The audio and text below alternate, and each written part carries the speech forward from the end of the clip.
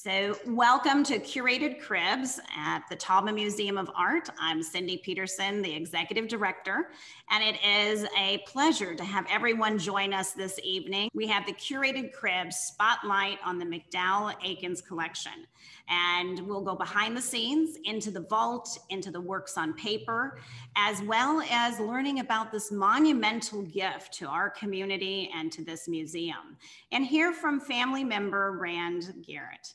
And with that, I'm going to go ahead and hand it over to, we have two of our staff joining in that know a lot about the collection. And that's Dr. Carl Willers, our Chief Curator and Deputy Director of Exhibitions and Community Engagement, along with Mary Legou, our Registrar. And Mary has been with the museum for over 30 years, and she has met Peggy Macdowell Thomas during that time frame, as she was courted by many art scholars, and that gift came as a bequest to our museum. And Carl, I'll hand it over to you to give an overview of the Eakins holdings.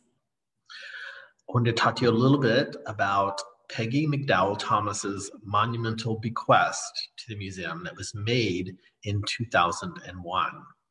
The Macdowell Eakins collection makes up approximately 10% of the museum's overall permanent collections. Peggy's bequest really put the museum on the map in many ways.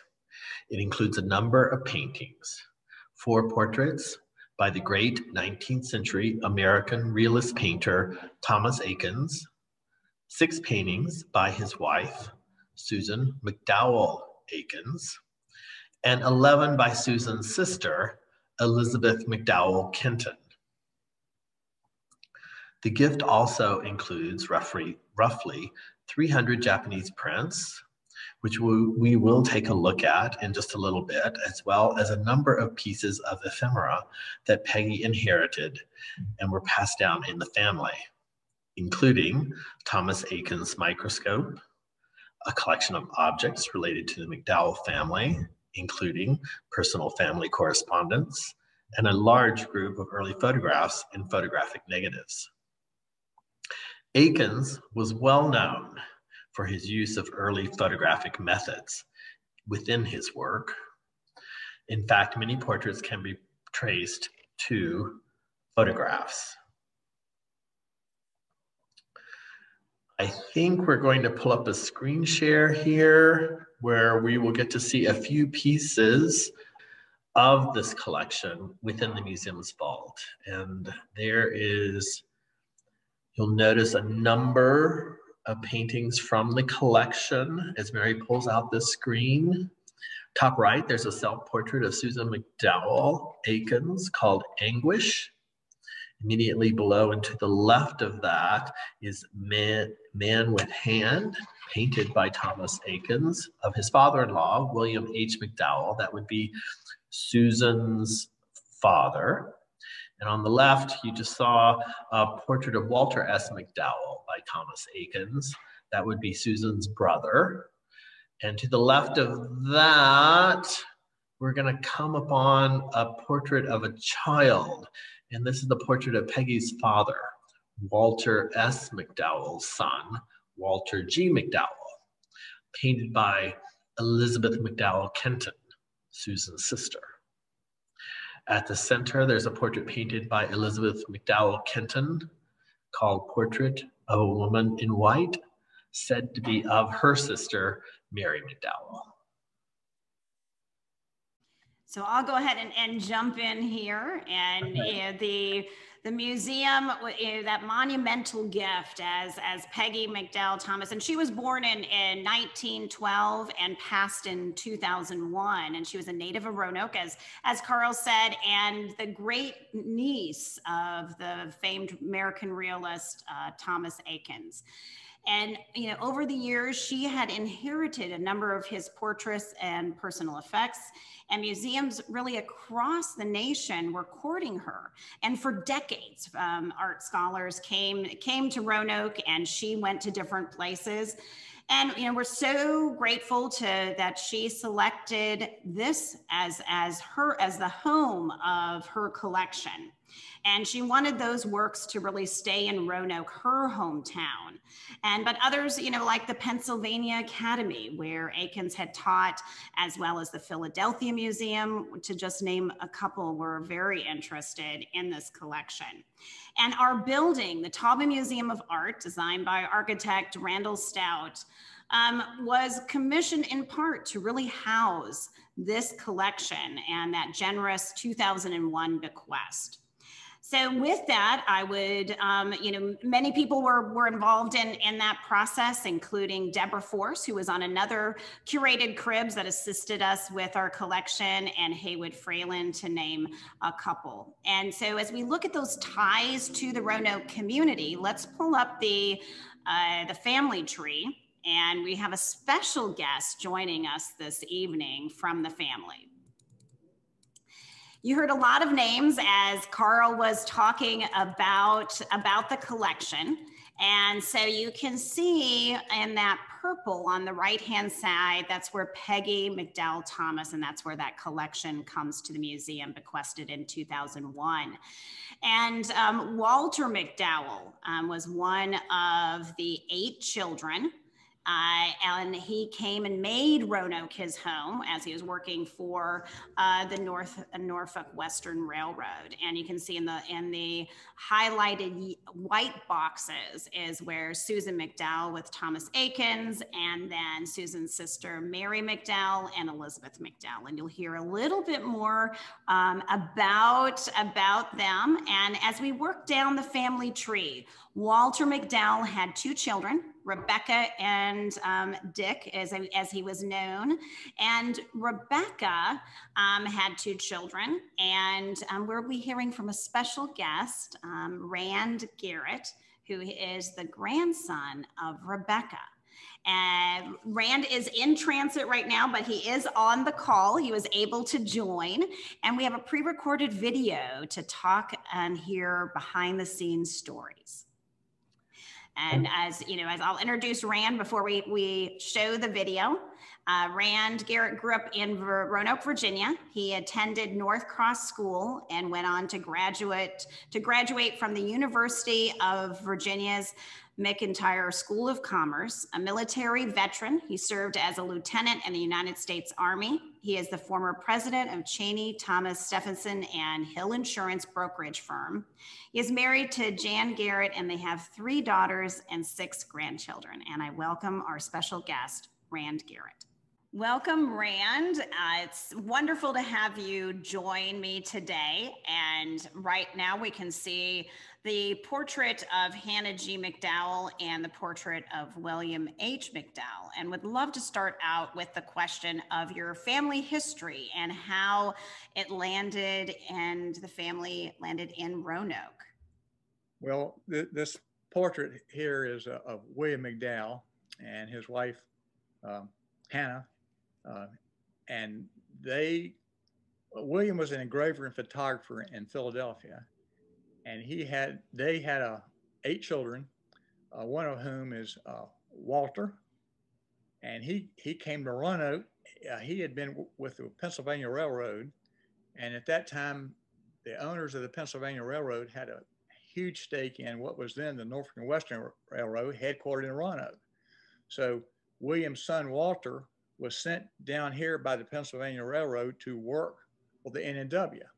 And so that's how Walter got here. And then he had 2 children, my grandmother, Rebecca, and my great uncle, Walter II, who we call it Uncle Dick. And the reason that these Eakins paintings ended up in Roanoke, so many of them, were because Thomas Eakins and Susan Macdowell Eakins had no children. And so some of the paintings drifted to their family. And interesting portrait of Walter here is by Susan, and it ended up in my brother's hands, Macdowell, who happens to name, and that's how he ended up with the painting, because his name is Macdowell. So when the grandchildren end up getting the different paintings by primarily Susan, my brother as a kid and I were playing in the house, and he was chasing me and on it with a string with 2 balls on it, and they sliced this canvas, which was a disaster in the family, as you can imagine. But it all ended okay because they sent it to Philadelphia, I think, to have it restored, and at the same time it needed cleaning. So it was cleaned and made much better, and it also the 2 slashes in it were taken away and repaired. And so when the different paintings were parceled out, my brother, whose name is Macdowell, ended up with that portrait, and that's he has that. What a great story of how, you know, how do paintings get divvied up in a family, right? Exactly. Well, that's a wonderful way to start this, because this is that family tree as we, you know, work down. You're the grandson of Rebecca, which we'll, you know, get to in just a second. So the next slide, as we move through the family tree, is a portrait of Walter Macdowell and Rachel Macdowell, who are your great grandparents. Exactly. And interesting, they, of course, Walter again came down here with the railroad, and they lived in Roanoke, and they went to St. John's Church apparently. And I only know this because I received some copies of letters that he wrote to the minister at St. John's at the time when Rachel died in 1927, I think, and then he died 3 years later in 1930. But they were apparently members of St. John's Church, which is ironic, interesting, because that's where I go today.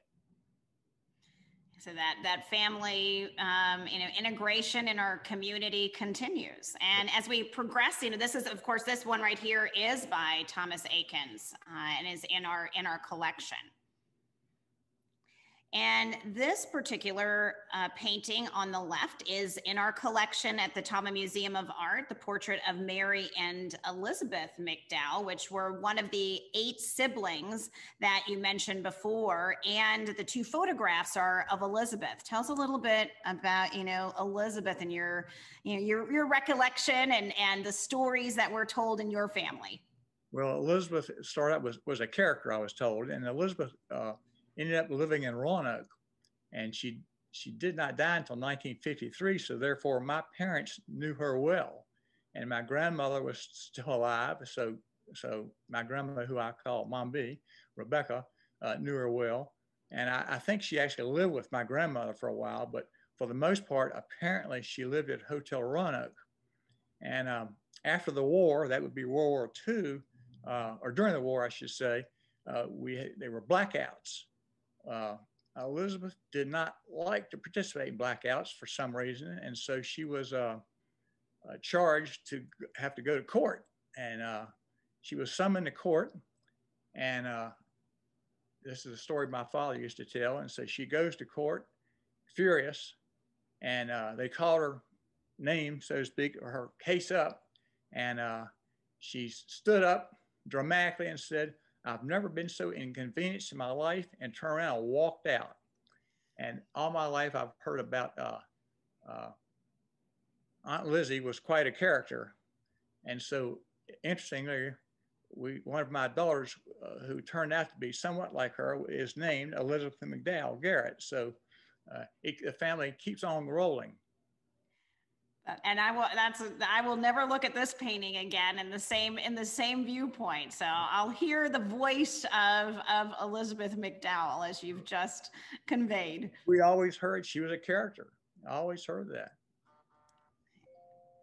So as we progress then through, you know, the family tree, here is Susan Macdowell and a self-portrait, as well as the painting that's in our permanent collection and photographs of her as a young adult. Yeah, this portrait, the self-portrait, is one I have, and she painted it based on a lithograph, a small lithograph, and it precisely, it looks like it's a photograph of it. Although it was painted, it looks like another photograph. It's right on the money. Amazing. And again, a painting of Susan and from the Peggy Macdowell Thomas gift in our permanent collection. And here we go, Walter Macdowell and Rebecca Macdowell. And like you said, referred to as Mom B, and so many memories that you have in terms of this instrumental family. Right, well, the portrait on the left is a Walter, who everybody called him Dick.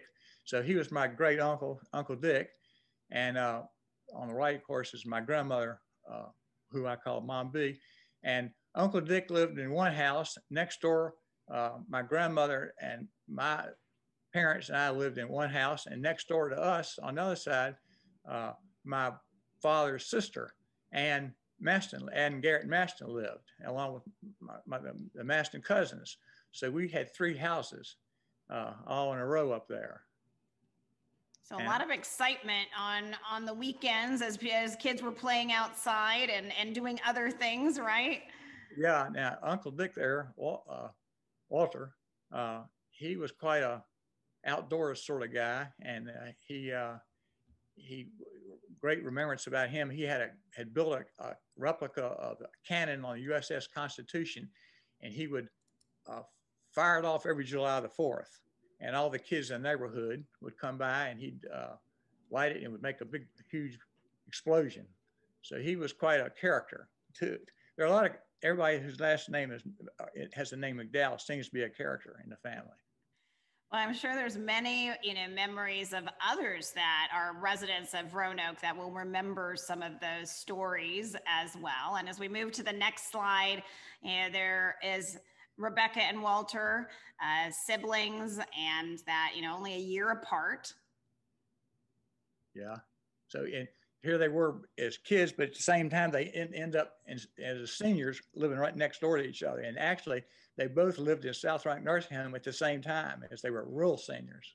Well, and Rebecca lived to age 97. So you really were able to spend, many years with her. And as you said, in the same household. And as we move to the next slide, really saying, this is a recent acquisition from the museum. It was a gift to the museum in this past decade. But tell a little bit about the background, because it doesn't really show the personality that Rebecca, or better known as Mom B, was known for. Yeah, this is a photograph I have on the left. And I guess she's in her late teens. And then the portrait of her by Thomas Eakins is when she was, I think, 23 years old. And at the time, she did not like it. And as the years went by, she kept talking about it didn't capture her in the way she wanted to be captured. And so she never had any interest in owning the picture. And I don't know if it was a commission work or Thomas Eakins just did it to some more portrait work, but she never never accepted it.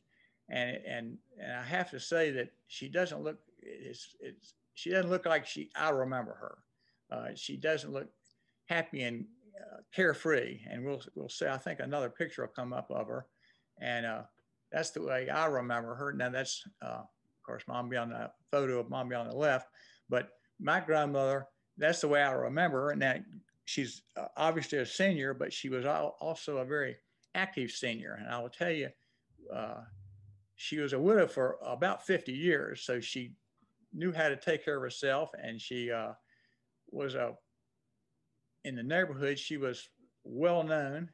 And she went by Mom B, not just to her grandchildren and me, but to every kid in the neighborhood, including my adult friends now. They know her as Mom B.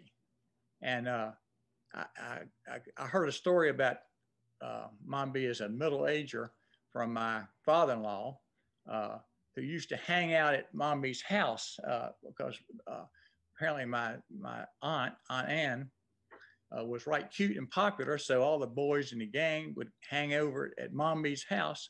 And Mom, according to my father-in-law, she loved it. She liked the to entertain and goof off with the kids. So she was a party person, and her first question was always, "Did you have a good time? Did you have a good time?" And so that's what she liked to do. And also, she was very active, and she started driving according to my father, she was one of the first women in Roanoke to start driving, but she drove pretty much until she was close to 9 years old, I'd say maybe over 90. But one thing she would do, she would want to go by the bank and check her lockbox to see if everything was still in there. She kept cash in the lockbox, and she'd like to go down there and check it. So my brother and I'd have to take her down there at First National Bank on Jefferson Street, and we'd have to park the car and block the road, and she would get out, and the lock boxes were on the basement at the time. And of course, it took quite some time, and of course, we were glad to do it. But when she get back, she said, "Well, we've got that done." She said, "Well, now I guess you can just push me down the elevator shaft." She had a great sense of humor. Well, thank you, Rand, for sharing the multiple stories of both, your grandmother, Rebecca Macdowell, and that legacy will continue because the permanent collection we house, as we've seen throughout this presentation, a number of paintings, and the stories that you've shared and the characters, as you've indicated, that will continue to be able to share with future generations. That's good. I'm glad to be part of it. Thank you. So that monumental gift makes up 10% of our permanent collection. Our permanent collection, we have 2,245 artworks in the permanent collection, and 60% of the permanent collection is works on paper. And part of this gift, the Peggy Thomas Macdowell, the Macdowell Thomas collection, 27 paintings, as we saw in the vault, as Mary was pulling out and Carl was talking about the various paintings, but then also the rest of that gift. So everything from letters and sketches and photographs, and a microscope, but also 200 Japanese wood block prints. And so Carl is going to take us on that journey into the works on paper, and we'll see a little bit behind the scenes of the rest of the collection. Yes, I think we're going to start with a bit of a slideshow that talks about the extent of this magnificent gift. As Cindy mentioned, it included, not just paintings, but a tremendous number of drawings and watercolors, works on paper. And of course, Eakins, much of his career, he did paint family and friends of his in Philadelphia, including the extensive Macdowell family and his wife's family, his in-laws. And I think if we start the slideshow, we're going to first see, some photographs of Elizabeth Macdowell Kenton. This is Susan, one of Susan's younger sisters. She had two younger sisters. And here we also, we see both a glass negative of the piece of Elizabeth Macdowell holding Fan. It's in 3/4 view there, but also another photographic portrait of Mary Macdowell, Susan's, other younger sister. And here we see Susan Macdowell Eakins' portrait of her two younger sisters. Their portrait of Mary Macdowell in the family called Doll on the left, and on the right, Elizabeth Macdowell Kenton, or then Elizabeth Macdowell. A lot of the gift were actually works not only by Susan, but by her sister Elizabeth Macdowell, known as Lizzie. This, you see, untitled Boats on the Shore, is a later painting by Elizabeth Macdowell Kenton, very much in a much more impressionist style. which her work tended toward later in the 19th century and early 20th century. We have Lizzie Macdowell's notebooks and composition books. Here you see a meticulously drawn map of Ireland, which you know is really quite interesting, because one of the earliest works we have by Thomas Eakins is also, you know, his childhood drawings of maps within the collection. And also, you know, here you have another example of a painting by Elizabeth Macdowell Kenton called Daydreams. It's a portrait of Caroline Eakins, who was Thomas Eakins' little sister, and very much more within the style that we sort of associate with Thomas Eakins. You know, both Susan and her sister Elizabeth Macdowell were students of Thomas Eakins at the Pennsylvania Academy of Fine Arts, and learned their, you know, much of their, you know, painting skills. Both were extraordinarily accomplished painters in their own right, and really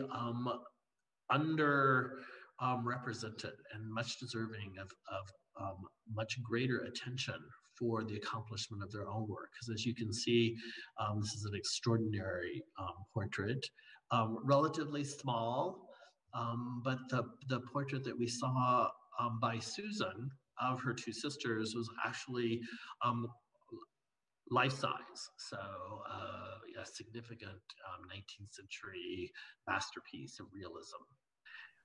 Some examples of the scrapbooks that came with the gift. These are Elizabeth Macdowell Kenton's scrapbooks, Lizzie's scrapbooks. Just, you know, full of family anecdotes, and it's interesting to see the way the family would write to each other, would share, like, you know, drawings and portraitures. It was a very artistic family, both on the Macdowell and the Eakins side. Thomas Eakins was, his father was actually skilled at writing, and that was his profession. In fact, as he would, you know, produce, you know, documents in like extraordinarily refined script. And so as you look through the letters and documents of the entire family, that kind of legacy, that kind of care that was taken in, you know, sharing anecdotes is often accompanied by like extraordinarily artistic manuscripts. And the calligraphy, as you can see, for you know, for many members of the family, is quite refined. This is actually a portrait by Carl van Vechten of Susan Macdowell Eakins, later in life, of course, and accompanied by a letter from Aunt Sue to her nephew,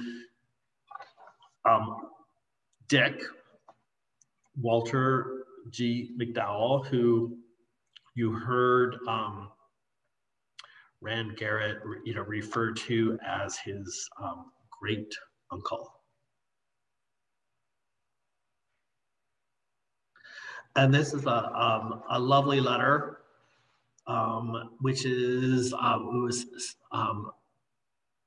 actually as a request from Peggy Macdowell Thomas to her aunt, Susan Macdowell Eakins, when she was in school writing a paper on Eakins art. She wrote to Susan asking for some information and some memories.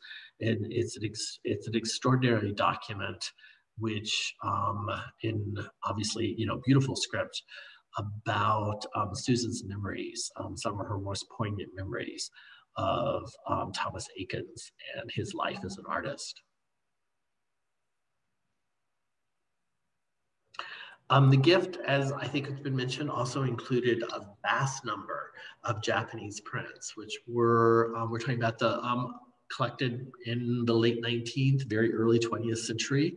And, you know, we are talking about the era of Japanism, which Japanese prints were highly valued and greatly sought by modernists both in Europe and the United States. It's sort of an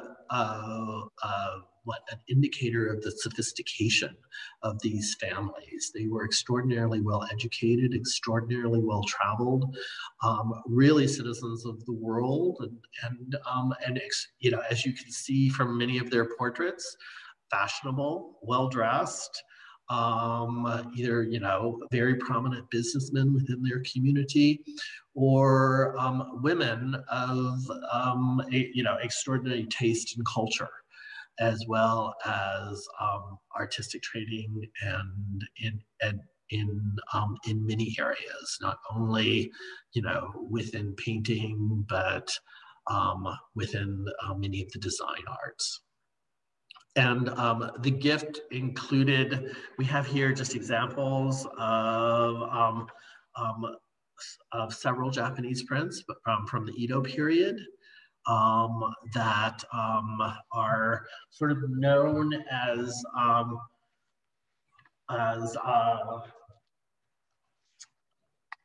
you know, some of the masters of Japanese like printmaking in the ukiyo-e style of woodblock printing and painting. Utagawa Kuniyoshi, one of the most famous, known for many, many large series of woodblock prints, covering various aspects of Japanese life, everything from like kabuki actors, to landscapes, to you know, just beautiful, fashionable women of within Japanese society. Also, Tsukioka Yoshitoshi, who was also you know, extraordinarily famous for his woodblock prints of the Edo period in Japan, as was Ogata Gecko. And I think that might conclude our slides, but I hope it conveyed like some sense of really the sophistication and you know, artistic efflorescence of these two families based in Philadelphia, but with members of the Macdowell family moving here to Roanoke, and that's how the Talman Museum came eventually to acquire the Eakins gift from Peggy Macdowell Thomas, who was a descendant of Susan Eakins' brother, Walter Macdowell. Thanks for the overview, taking us behind the scenes to the vault and to the works on paper. And Rand, thank you for being our special guest this evening and telling the stories and about both the family and different generations. And that leads us to our first question. Are there artists in the younger generations? So from your family across the board, in terms of your brothers and sisters and their children, as well as I know that you have 3 children and 6 grandchildren. I think, unfortunately, the artistic, creative abilities slowed down by the time we got down to our generation. Although my sister did worked a little bit when she was a teenager, and matter of fact, during the pandemic, she told me she's cranking that up again, so maybe she'll bring it back up. Well, thank you, and thanks for doing the interview with me. I know everyone enjoyed hearing from you and hearing the stories. You know, maybe not that artistic part, as you said, is passed on, but definitely the character part, as you described. So I think so. Is there anything that you'd like to add, Rand, as you've seen some of the things that we pulled from the permanent collection and from the works on paper? and the manuscripts. So amazing to have those on file. Well, one interesting thing, you had a portrait of my grandmother, Mom B, Rebecca, when she was about 10 years old or so, by Aunt Lizzie, I believe. And that has ended up,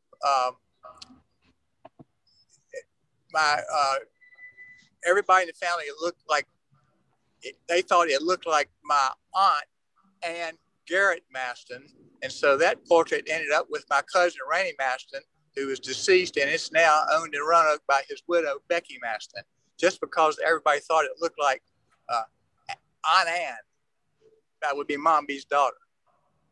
Oh, interesting. It's interesting. Thank you. And another question that came up was, what happens with these types of recordings, and is that going to become part of our archive? And yes, so Rand, this recording that we did together, along with this Curated Cribs, will be part of that Eakins archive, so that for generations in the future, we'll have that historical part. And we are embarking on an oral history project. So we, as the Tallman Museum of Art, we are incorporated in 1951, and we will be celebrating our 75th anniversary in 2026, which is just right around the corner. And so a lot of the oral history that, from the collection, from those in our community that have built this institution, will be a part of that.